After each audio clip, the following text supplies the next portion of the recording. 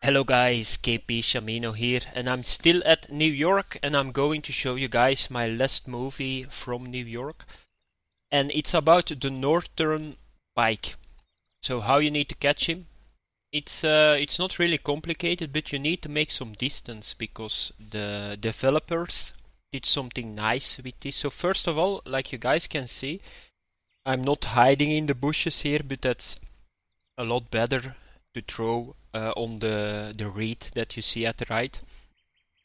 So how do you come here? Yeah, you just go to the dock, and instead of standing on the dock, you need to go to there. Why is that important? Because the northern pike is sitting in the reed at the right here. And the problem is, if you throw now, you got like a small distance that you're going to cover near the reed.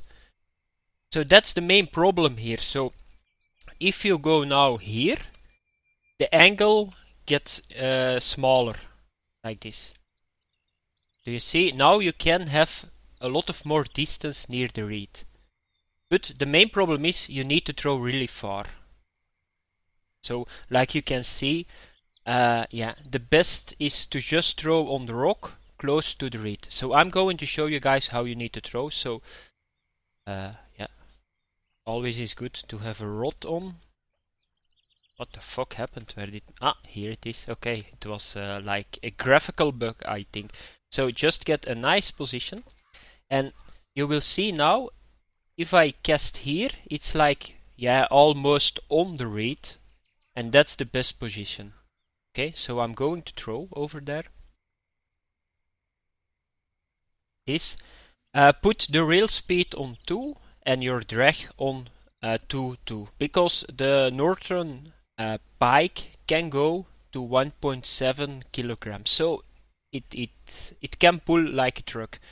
The first time that I had it, my drag was on 3 and it was bang and my line was broken. So it pulls really hard. So what you need to do now is, now you will see that my line is doing a lot of meters close to the reed. Therefore, it's important that you can throw far here. Otherwise, it doesn't going to work. Take it from me, it's possible that you can catch a northern pike if you are far from the reed, but it's a lot harder than doing it this way. So what you need to do now is, like, I got a little trick. So I just... oh, that was already a bite, I think. No, it was a snag, I think. Yeah. So just reel in, you pull. Reel in, you pull. And you will see I'm now at 60 meters. The moment that I hit 45 meters, even 50 meters, I stop, I reel in and I go again. Because you guys see now, no, that was a snag again. You guys see now that I'm getting further and further away from the reed. Do you see it? The angle with the reed. So if I get it all the way to here, I'm so far away from the reed that it's almost impossible to catch the northern pike. Okay, so that was it practical for this guide. I can show you guys my gear, but it's not a lot. Just going to get my line back in.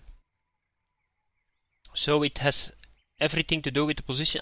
Before I forgot, of course, the casting spoon 14 gram. The red and the white that I'm now using works really good here, but it's everywhere here in New York that it works really good. Only on the walleye it don't work. And of course the normal casting, the gold one, the yellow and the red dots that you need to buy with gold works here too. So if I would suggest what you need to use on the northern pike, I would go for this one, the red and the white, and the yellow and the red dots on it. Okay, be sure that you can make the distance and it's going to be a lot easier. Okay, this was the guide for the northern pike, and I'm going now to Colorado because I'm already level 13 and I never been to Colorado. So see you guys later with some movies from there. It's trout fishing, I think. So I'm a little bit excited. Happy fishing and bye bye.